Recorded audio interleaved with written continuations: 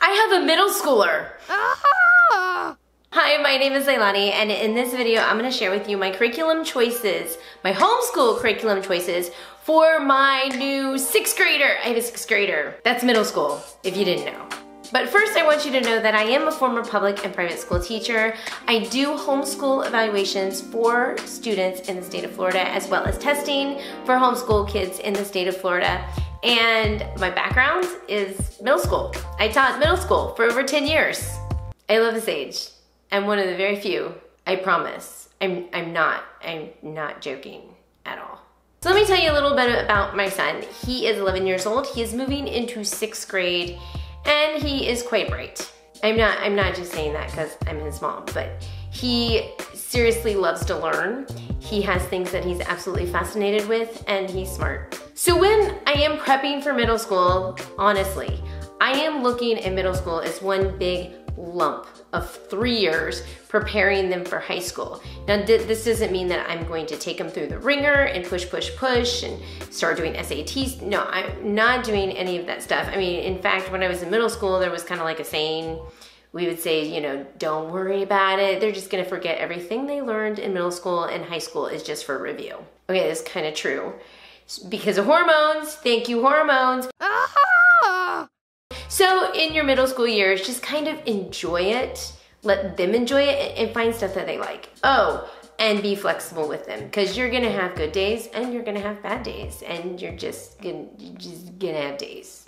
So there is a group of curriculum that my science, my writing, and my history, my Bible is family curriculum. And that's based on what they like and what they're interested in, and I've taken in consideration all my kids. I have a video on that. I'm gonna stick, iCard up there, as well as the link in the description box below. So we are also a co-op family, so we do attend co-ops. So this year, just as an added extra, my son is co-oping with science, where he is doing astronomy, and it is from a creationist perspective. There's a lot of materials that I found very useful, including Dr. Jason Lisle. If you have not heard of this man, he's amazing. My middle schooler is going to be reading this book, which is by him. It's called Taking Back Astronomy. There is stuff online. If you go check out YouTube, that's this thing that you're on right now. He has some really good little lectures and seminars you can check out if you're interested, and they're free. He also has a curriculum called The Stargazer's Guide to the Night Sky, which we are purchasing that.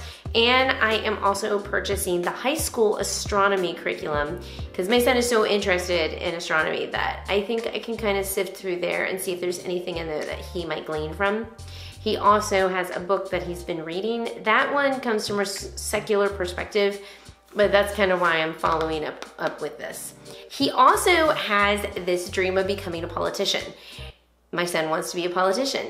So we are putting him through a class. We've done American government with him, but he's also gonna be doing a Constitution class. Now his younger brother is gonna take it too as well, but it's gonna teach him, the Constitution. It's gonna teach him the Bill of Rights. It's gonna talk about the 3 branches, et cetera, et cetera, et cetera. And it's gonna give you actually the correct interpretation of the Constitution.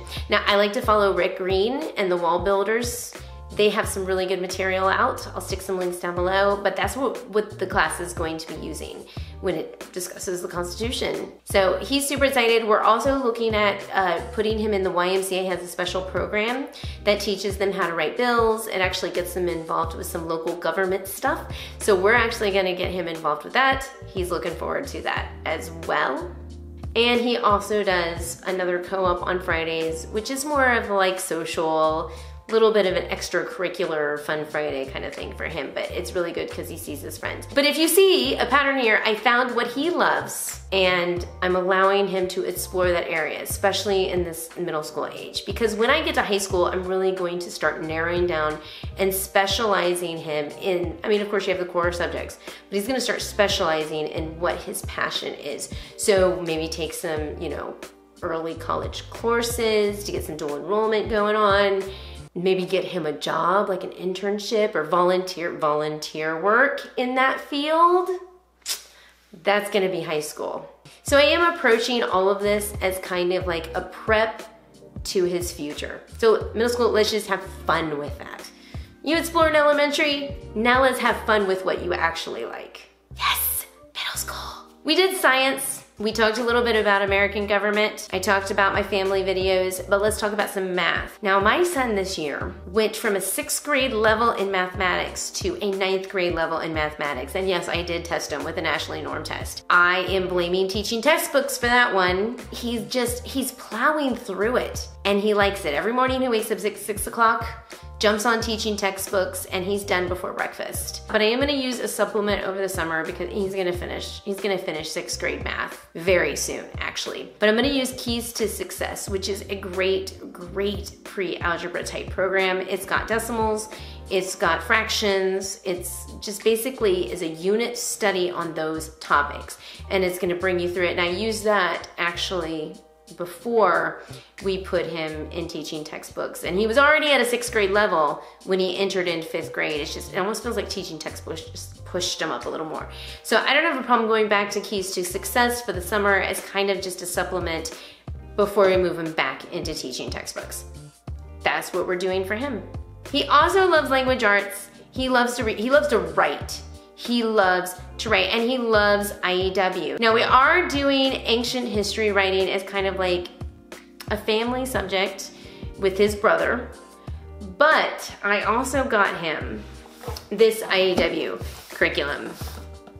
He's gonna do an unboxing with me. He hasn't seen this yet. And I only opened it a little bit to just see it wrapped in packages. So I will do an unboxing of this, but this is their IEW Structure and Style Level B.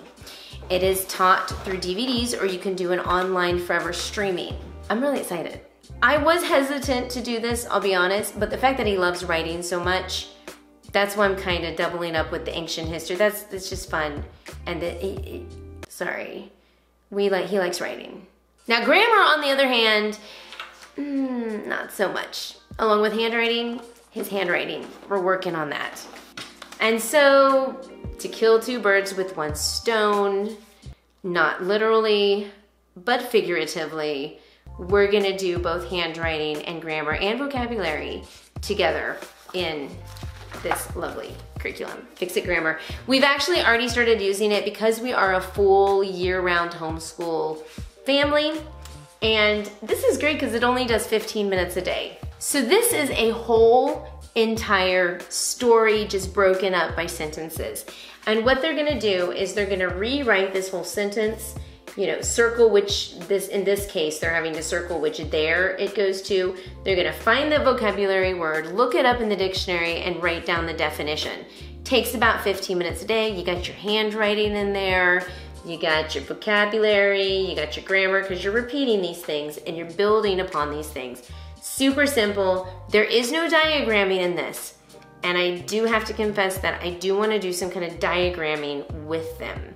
So I'm looking at a well-trained mind. If you have any suggestions, let me know in the description box. But diagramming is something I'm interested in. Till then, 15 minutes, and we're done with grammar, and it's effective.